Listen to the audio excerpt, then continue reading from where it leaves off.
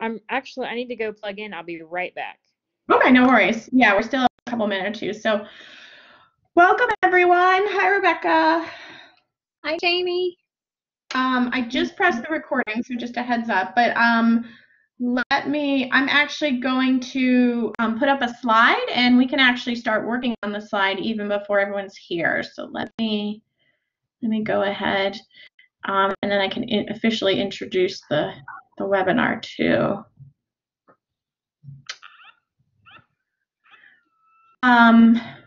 So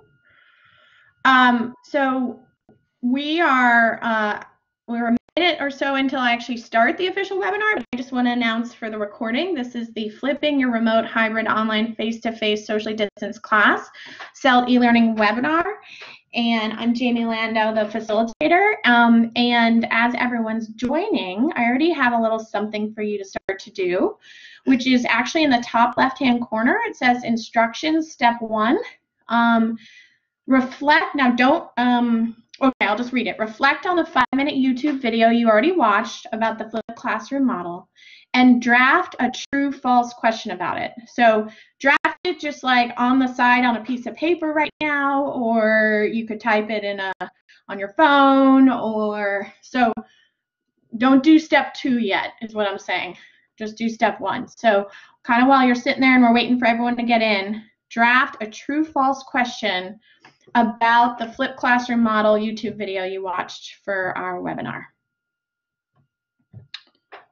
So for everyone who just came in, looks like we have Catherine, Paul, Yakov, welcome back. Please, we're kind of waiting until everyone's here, but I already have a little tip for you, which is reflect on the 5-minute YouTube video that you watched about the flipped classroom model that I sent ahead of time, and draft a true-false question about it. So just write it on a piece of paper or on, you know, on your phone or in your Word doc or something. And then we'll do the next thing once everyone gets in.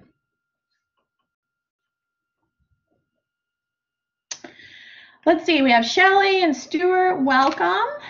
Mary Beth is getting in here, welcome. So Shelly, Stuart, and Mary Beth, we're just waiting for everyone to get here, but we're actually starting a little activity. And it's step 1 in the top left-hand corner of this slide. It says, reflecting on the 5-minute YouTube video you already watched about the flipped classroom model, draft a true-false question about it. So just write it on a piece of paper, on your phone, or in your notebook. Step 1, reflect on the 5-minute YouTube video you watched and draft a true-false question about it.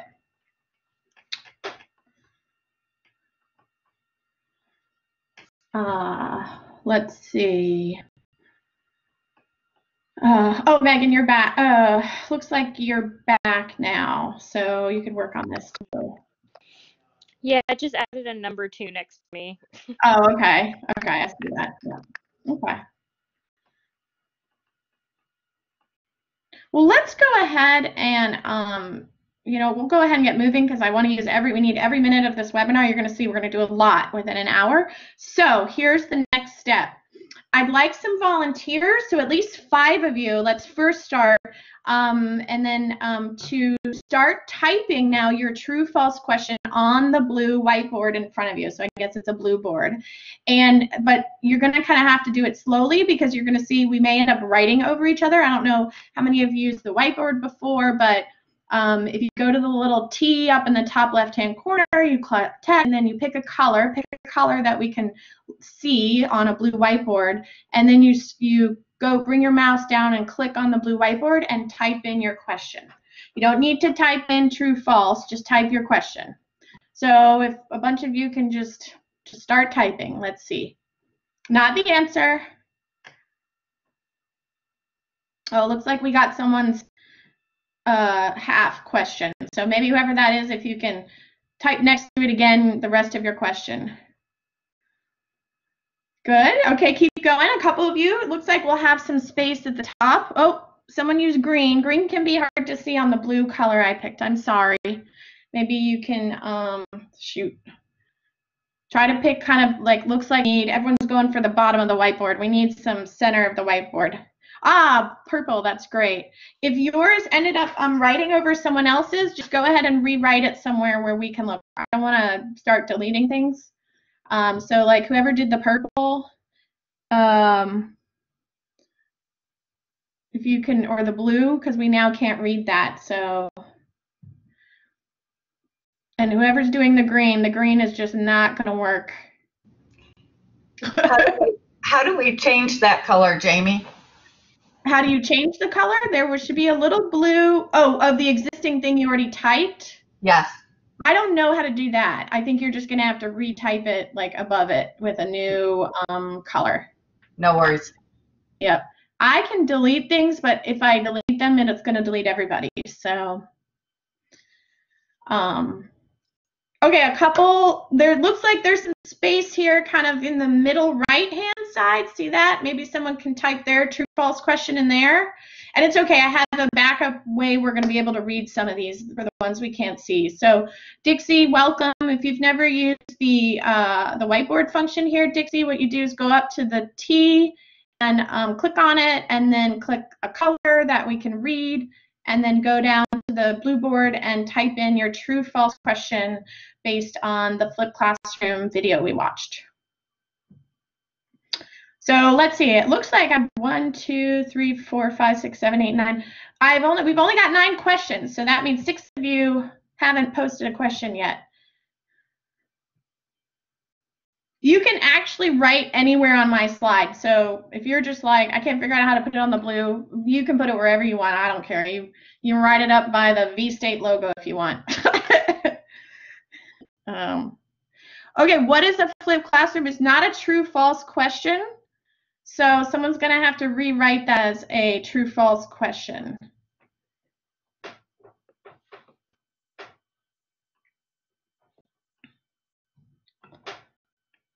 Okay, I'll give you guys 1 more minute to finish. So whoever again wrote the what is a flipped classroom, we need that in a true-false statement.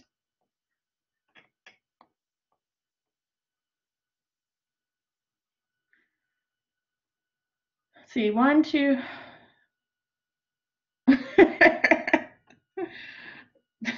Somebody has some humor here. Okay, good. So we've got a bunch on the board. So what's cool is hopefully you can see how to use this Blackboard feature with your students, but Blackboard gets messy. So you kind of have to control the environment a little bit. I'm sort of letting you guys go with it.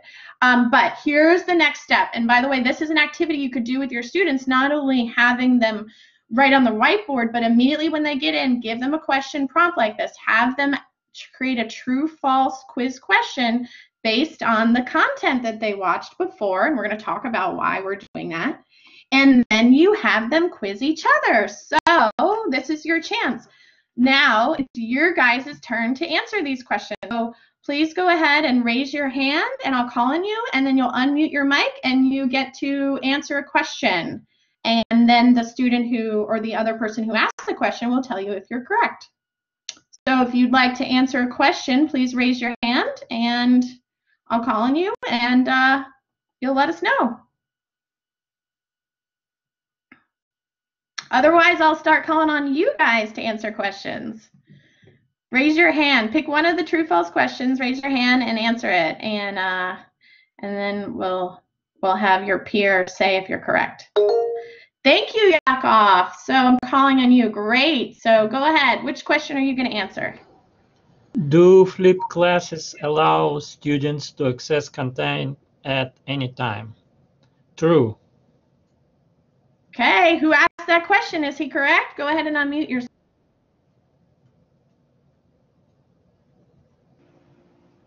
Hey, that was me. And you are correct, Yakov. Woo! Awesome. Okay, so guess what? Was that Stuart who asked that question? Stuart, now you get to answer a question. I'm going to go with the upper right. Flipped classrooms do not allow for self-pacing. I'm going to say that's false. Correct. Yes. Good, you guys are getting the pattern. Okay, now Megan, your turn.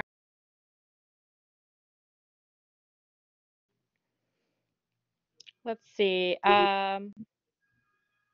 Flipped means remote. I'm going to say false for that one because it can definitely just be a face-to-face model.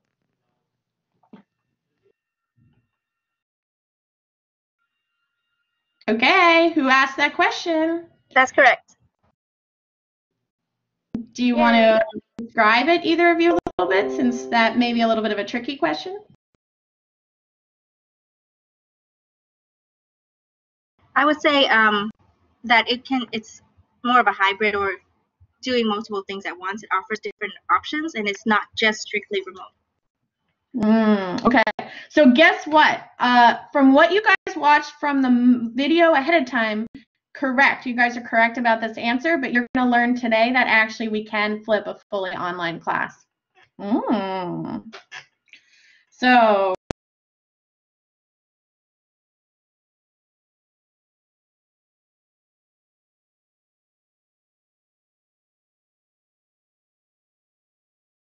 I think you might be muted because I can't hear you. I don't know if anyone else can.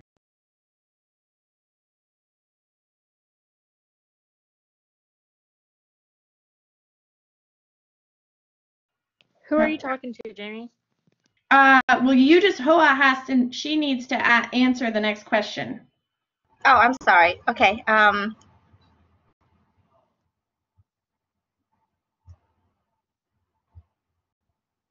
Students have access to class materials outside of class time, and I'm going to say true. It's my question. It's correct. Okay, so Yakov, you actually already answered a question. So you mind if I call on someone else? How about Mary Beth? You answer one of the questions.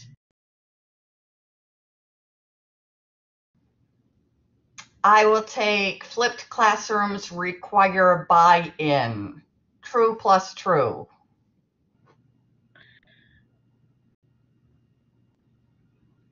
That's right. Buy-in from who? All participants. Right, and also technically, as he said in the video, administrators too, right? Exactly. Yeah.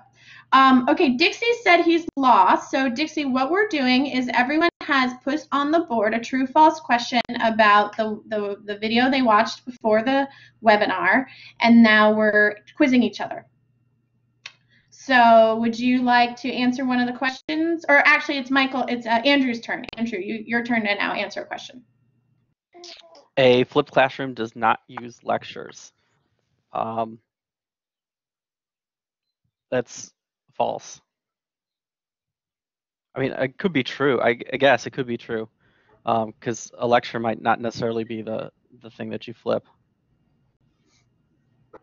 That would be my question. And actually, a flipped classroom can use a lecture because you can have a recorded lecture that somebody watched before they ever got to the classroom, or you could do a very short lecture at the beginning of class and then flip it, try to go back over what the content you had at the beginning of class. So, and my question was, I've lost track of which questions were asked. I'm trying to keep track and I've lost them. Oh, I'm sorry. I'm sorry. Yeah, that's okay. Yeah, me too. I mean, you kind of have to, we got a little messy on our board. That's okay. I think we might almost be done though. Did we answer a flipped classroom model is more student-centered? Oh, no, we haven't answered that. Yeah, go ahead. A flipped classroom model is more student-centered than other models of teaching. I think yes, but I will say that's true. Then you are right. That was one that I contributed. Awesome.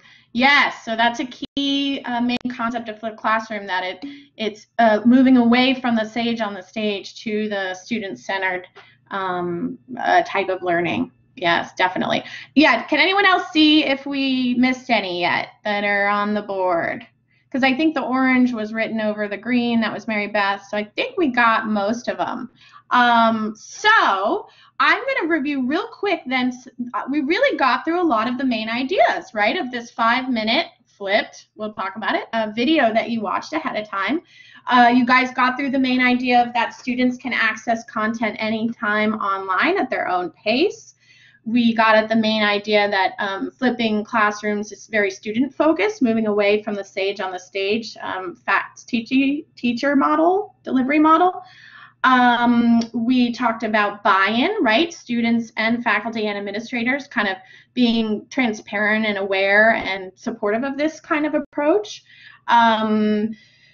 We talked about nascent active learning. You know, we didn't necessarily, no one had a question up there about technology per se, although I guess that gets at that question about remote, right? So another main idea that came across in that 5-minute video was that flipping fundamentally leverages technology, clearly in the lecture or whatever the content is that you put online, but also it could be in the face-to-face portion of the class.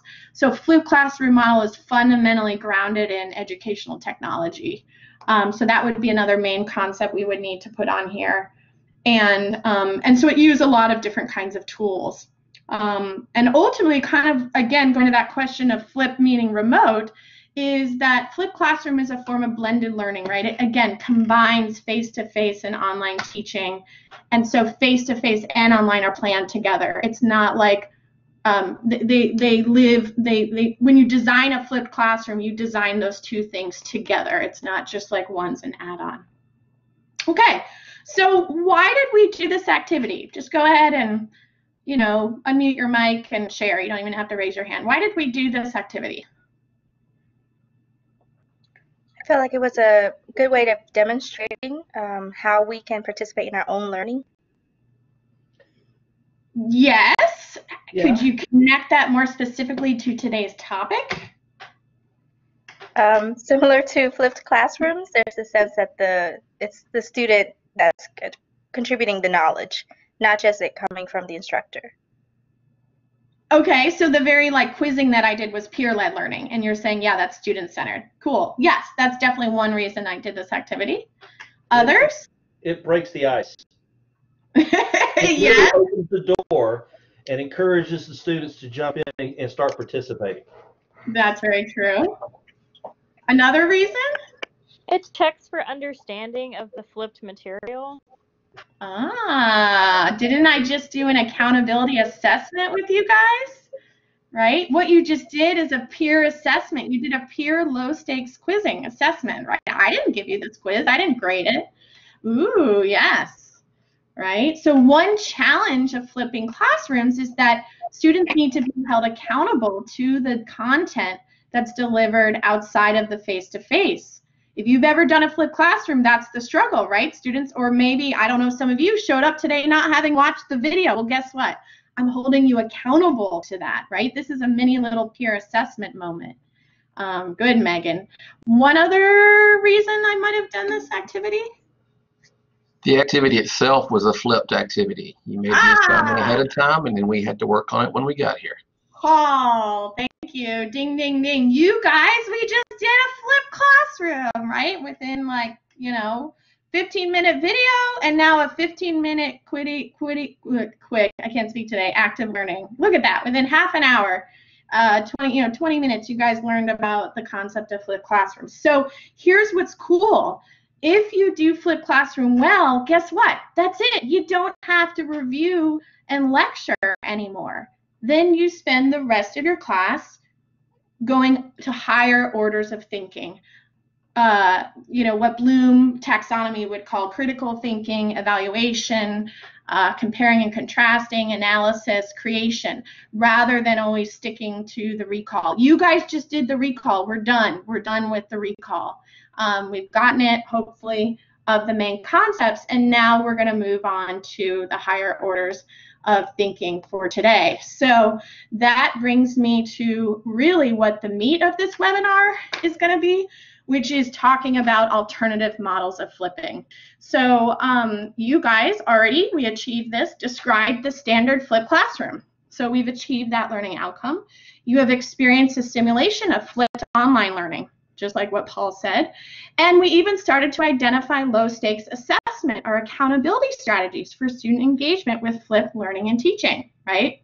Who was it? It was Megan who picked up on that, right? That I held you guys accountable. I assessed your learning with the flip video before class. So literally for the rest now of my webinars, this is just like if you taught this class. Now we're going to get to spend 40 minutes on the last bullet point there. Now, evaluating alternative models of flipping. We don't need to now spend any more time talking about the standard flip. Let's go to higher orders of thinking, really more complex ideas about it. And the reason why I want to do that is because I think these alternative models of flipping are going to help you in the COVID context. They're really going to give you some really cool ideas to pivot and be innovative with your teaching during the situation we're in. So what are these alternative models of flipping? Can we flip a fully online class, for instance? Right? That was someone who put up there that true-false question about remote, and I told you, well, actually, you can flip a fully online class. Can we flip a high-flex class?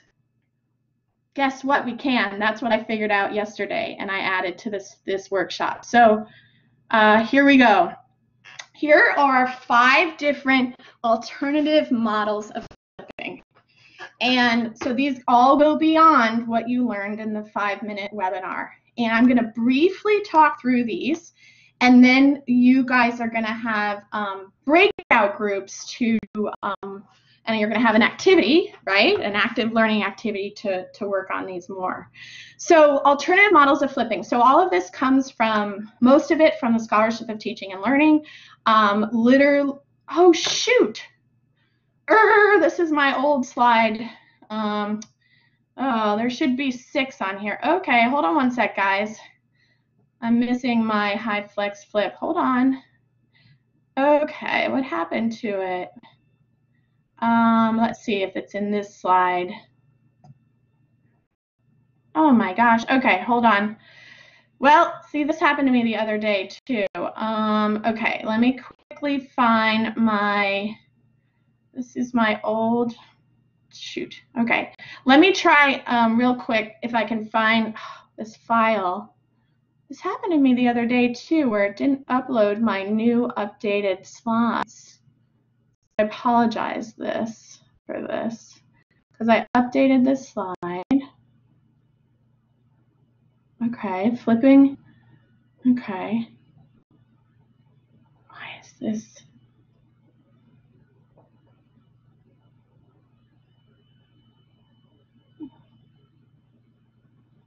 Okay, it's uploading one of them right now. Let me see if I can. Oh, I wonder if it won't let me override. So many apologies for this, you guys. Okay, hold on. You know what? I think I need to delete these and then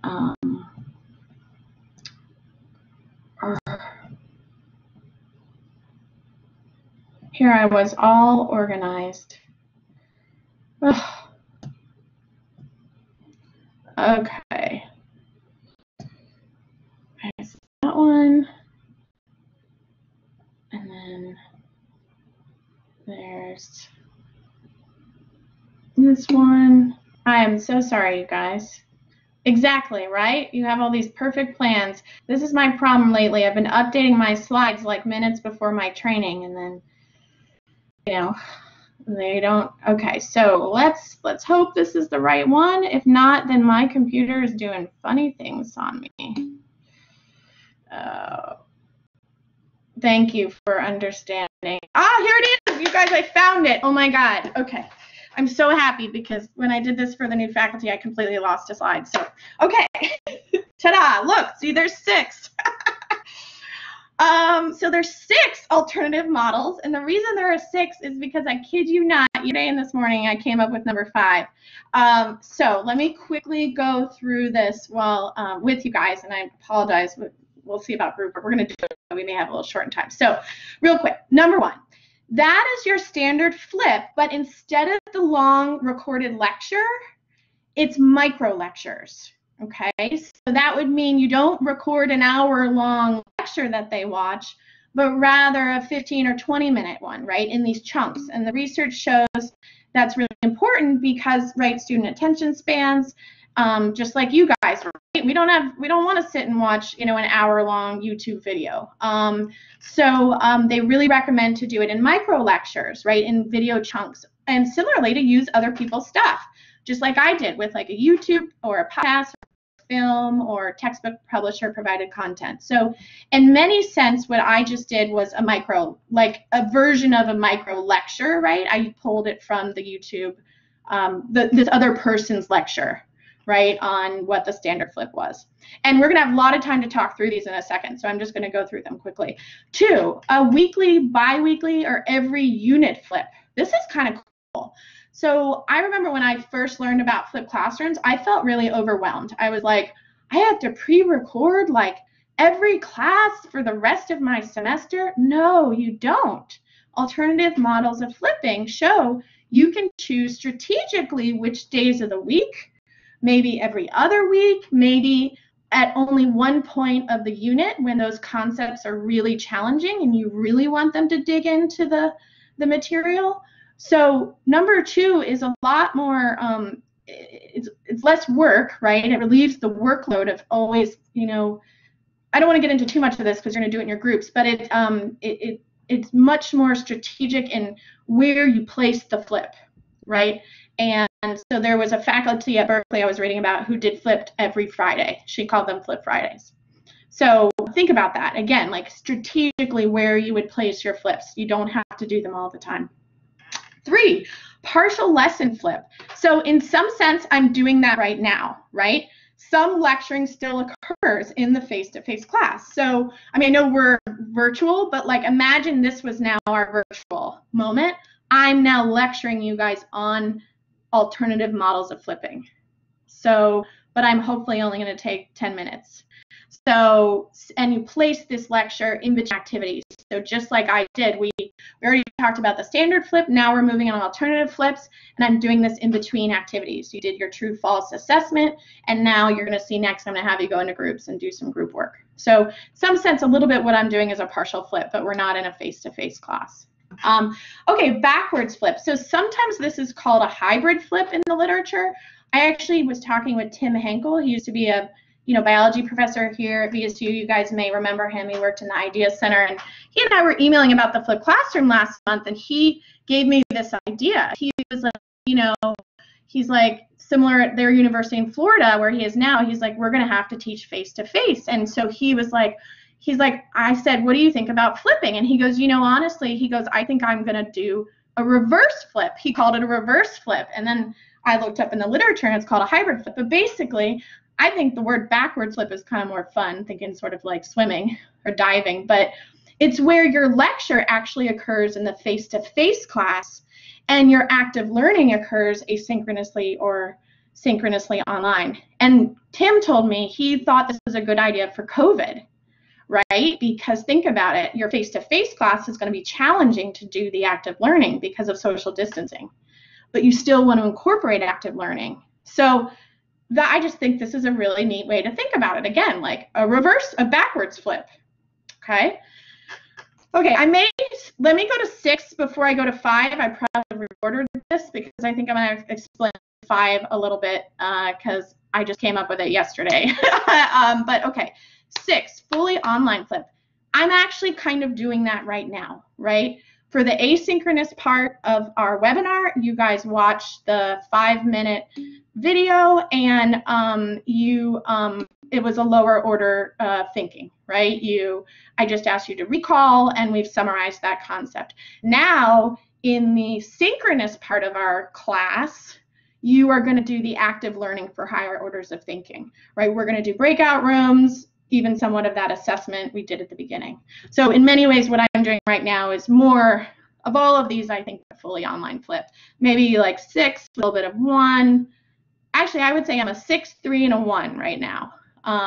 And that's the thing I want to point out too. These are not mutually exclusive, right? They're all sort of using this concept of flip model and then seeing how it can change your understanding of how you teach. So 5. Unfortunately, the little thing I'm worried about is how much you guys know about high flex at this point, because you kind of have to understand high flex to then understand the high flex flip.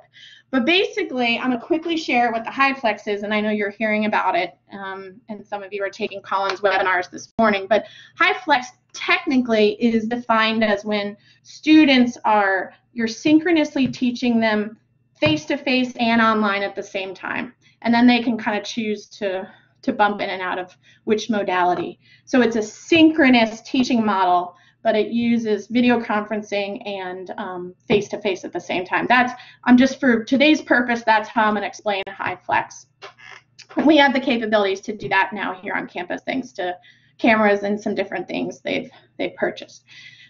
But here's what's interesting. I was watching a video yesterday from a renowned person in instructional technology, and he was talking about something that I was like, oh my God, that's a HyFlex flip. Like, he was talking about it, and I threw out the idea with Colin, and Colin was like, you're totally right. So let me explain to you what that is. So again, think generally a HyFlex is where you're designing your course for your face-to-face students, but then the other students are remoting in. So it's like you're centering it on your students who are face-to-face, but then the other students remote in. But if we flip that the opposite way, and this is what this guy's video told me, and I have it in my reference slide, design first for the synchronous online students, so the remote students, and then for the face-to-face students bringing into that experience.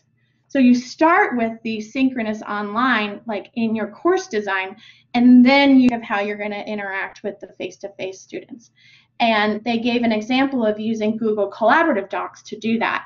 So you would do a synchronous video conference like we're doing right now, and you would have your students work on a collaborative Google Doc, and the ones who are synchronous are typing on it as same as the kids that are face-to-face. So you started, oh, awesome, Dixie. So you're starting with the synchronous online as your like central nodal point. Oh, really cool. Awesome, Megan. So there you go. So, and then what's neat is underneath that next bullet point, then you bring in the asynchronous online students. So, and I had not even thought of this. So that's how then you account for the students who couldn't synchronously show up face-to-face or couldn't synchronously video conference. You then take that same collaborative doc that your students have already created, and the asynchronous students are required to read it. Maybe you can even have them collaborate on it, and then watch the recording of your synchronous session and then respond in BlazeView or VoiceThread after that. I mean, kind of blew my mind. I was like, oh my God, that's how I could teach like in 2 weeks. Like finally something kind of made sense to me. Like I could meet everyone's needs. I mean, if technology works. So really cool. Okay, so I love that you guys are already sort of starting to think. So that's where we want to get to now, because we need to move away from me, the sage on the stage, and move to you guys. So so let me now get my Google Doc. I have created a Google Doc. So you're going to see now also how to use the Google Doc idea, right, of collaborative docs if you've never tried this before. So I'm going to put it in the chat, and you're all going to want to click on this, and it's an editable live Google Doc that all of you can edit and view. So you want to click on it and have it like, you know, on your screen, because what I'm going to do is I'm going to now randomly assign you guys to groups, and I'm going to assign you to 6 different groups, and it looks like we have about 17, 6, 12, 18, we have about 17 people in here, so there's going to be about 2 to 3 of you in each group, and your group will be what group you get into, and I'll tell you which one will be, you'll be assigned to that type of alternative flip, right? So if you end up in group 1, you'll be standard flipping with long lectures. If you end up in group 3, you'll be in partial lesson flip. If you end up in group 5, you'll be in hybrid flex flip. Okay.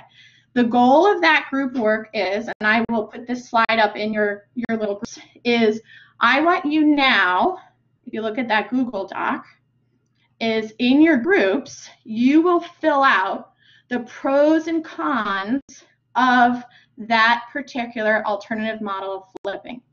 You'll fill them out. And so now what you want to do, don't fill it out yet, but you want to think with your group, what are the pros, right? This is our higher orders of thinking. What do we get from this model? Like, Yeah, student-centered, or that, go through that specific one. What's good about it? What do you think it'll be great about? But what are the downsides? What are the limitations? And not only do I want you to evaluate and think of the pros and cons, but I want you to, hold on one, Meg, I'll talk about that later. I want you to also think the COVID situation. So for instance, not only the pros and cons just general about the pedagogy, but now in our COVID social distancing situation. So for instance, like I was sharing, the ones that are going to have the active learning face-to-face, that's going to be hard, right, with social distancing. So then you'd have to add mobile technology to it, right? So really, think back to already what we've learned, but if you have them do this, you need to have an accountability or an assessment measure. So really think through the pros and the cons and type them in. And I just want to share something. When you get into your groups, everyone's going to be typing at the same time, so the document's going to move. So just heads up that as you type, if you've never done everyone typing at the same time, it's going to move around. So just kind of be patient with that. And we're going to come back after the groups, and we're going to now have this awesome Google Doc with all of our pros and cons, and we'll have some quick sharing and talking through some of the big picture ones that really resonated with us. Maybe if you guys really think we should talk about 5, the high flex flip, that's the one we'll then talk about as a group. Will you turn your mics? Yes, you definitely, yeah. And small group work, just like with students, I'd encourage you to turn on your cameras and your mics. If some of your mics aren't working, when I ran this webinar a couple days ago, someone's mic wasn't working, so they just did chat and Google Doc texting. But I would encourage you, like any group work, to kind of, turn on your mics and cameras and all that, and work with each other. So good question. So I am now going to move you guys into breakout groups, and let me, I will tell you before I click what group you're in. So, let's see. So Rebecca, Shelley, and Stuart, you're going to be in group 1. Corey, Megan, and Yakov, you're going to be in group 3. Andrew, Dixie, and Pam, you're going to, I'm sorry. What? Okay, that is so weird. I'm sorry. Corey, Megan, and Yakov, you're in group 2. Andrew, Dixie, and Pam, you're in group 3. Catherine, Hoa, and Paul, you're in group 4. And Ilk and Mary Beth, you're in 5. And Jason and Susan, you'll be in 6. And so I'm going to move you guys into your groups. Like I said, you'll have a good, 15, let's see, I'm sorry. Well, I think we'll have 15 minutes to work, maybe 10 or 15 minutes. I will jump into your groups to check in on you and see if I can help. And I will also share this slide with you. But one other quick teaching tip I always do with my students is it takes a little bit in Collaborate to share your slide. It takes a couple minutes. So I always encourage my students to take a quick screenshot with their phone. So if you all right now want to if you have your phone near you, take a quick screenshot of the slide, and then you'll have it for you just in case my slide suddenly, or like what happened earlier, doesn't appear. But it should appear if I hopefully do it right. So I'm pausing to let you take a picture, maybe with your phone, and otherwise go ahead and start your work, and I'm moving you into your groups.